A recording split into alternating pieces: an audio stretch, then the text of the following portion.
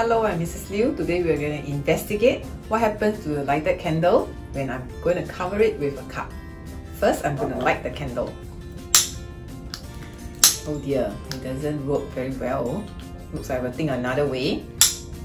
Okay, it's lighted. Okay, so there are many ways to do one thing, right? So we need to try out. Okay, so now I've got the candle lighted. Okay, you see the candle is quite happily lighted, but I'm going to cover it with a cup now. Okay, what do you think will happen? Okay, let's see. It's getting dimmer, and the flame is gone. You know why it's gone? Because the flame needs oxygen to burn. And when I covered the candle, there is limited amount of oxygen. Okay, therefore, the flame goes off. Before I covered it, there was enough oxygen. Thank you.